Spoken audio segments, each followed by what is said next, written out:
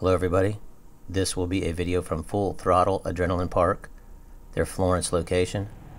I went up there and got the Adrenaline Pass. My family was in there doing the Rage Room, so don't forget that that exists at these places. They had a hell of a lot of fun with it.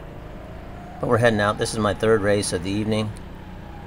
I am in a kart that is pretty fast. It's kart 33. I'm out with 4 other people. One person was within 2 to 5 tenths as close to me. You know, they were a little bit slower than me, but only about 2 tenths to 5 tenths off. So they, I didn't actually see him at all once the race got going because I wasn't fast enough to catch him and they weren't fast enough to catch me.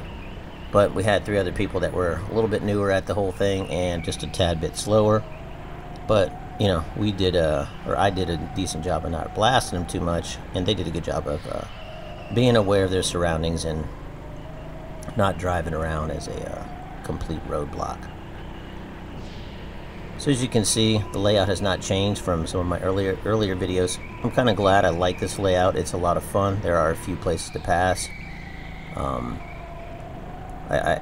It's not, it doesn't put a ton of strain on you, so you can drive it a little more comfortably for a longer period of time. I know, like if I drive the Adrenaline layout up at the Full Throttle Cincinnati location, that one can kind of wear on you after a while. It's pretty long, constant turning. There's a few places where you can relax for just a second coming around through some of these turns because they're not that hard, and when you can use the kart itself to make the turn without having to steer, put a lot of steering input into it.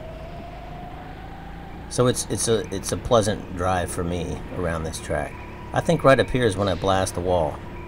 Nope, next lap. So right there where I go really close to the curb on the left, this next lap I'm going to test that curb. I kind of thought that it had more give than it did because I knew it was gonna rub it, but I had no idea it was gonna knock me all the way across the track like it's going to do here in just a second. And you're pretty much going full blast through here, so I'm going pretty. Oh, this must be the next lap. Oh, actually it is. It's actually 2 laps away. But stay tuned. So right here, I catch up to one of the drivers. It's a little bit newer. Gave her a little bump. Got her a little cattywampus there, but I let off the gas and she got straightened back out, and I was able to get around her on the hairpin section.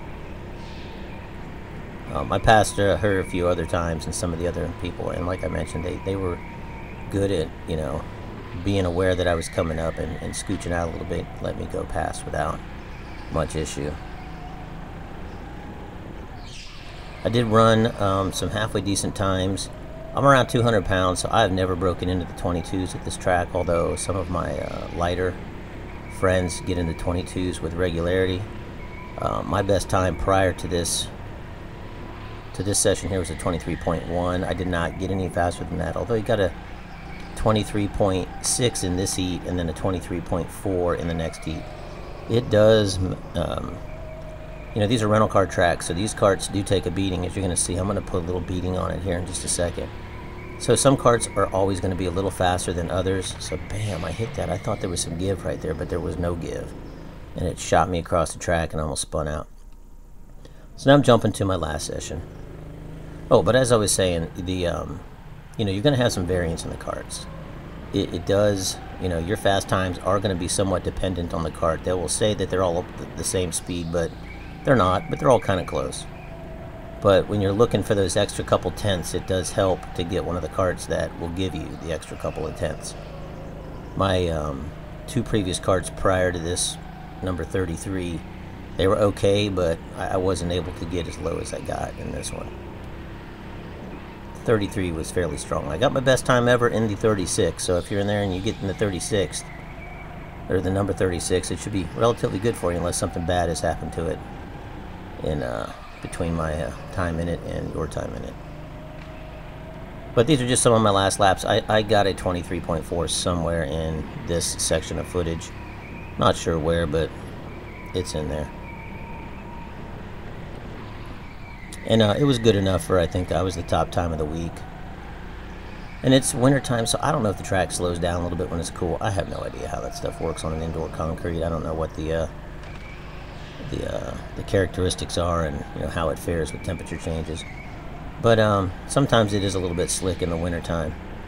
But by this heat right now, this cart was nice and warmed up. My tires, I did 2 heats in a row where I did not get out of the cart. I just stayed in it, and that gave the tires ample time to warm up. So, as I mentioned, this is my favorite layout, so if you get your chance to get down here, definitely do so. It's worth the trip. The Adrenaline Pass is very affordable. I've gotten, for about, I don't know, like 55 bucks or whatever, 60 bucks, whatever it is, I've done about 8 or 9 races before. So, you know, you're getting, well, you know, at that pace, you're getting an under $10 average per race, which is pretty good. You're going to get all the racing that you want to get in on a 2-hour Adrenaline Pass. So that's it. See you all at the next video.